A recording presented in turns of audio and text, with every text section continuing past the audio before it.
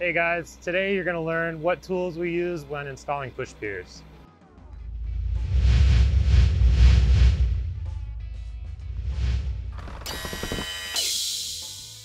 So the first thing that you need obviously is going to be the bracket, which gets mounted to the house on the footing.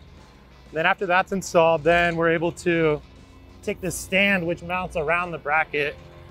And then from there, this ram right here, hydraulic ram, gets attached to that, and that's what actually pushes the pipe down. So then once our pump's all hooked up to the ram, then we're able to put this starter pipe in, which is different from all the other extensions at the bottom. Since it's the first pipe, it's this friction reduction collar is used to prevent dirt from piling up on the inside of the pipe. And then from there, after this ram pushes that down, then we use this short pipe to continue pushing it down until we reload another pipe in there.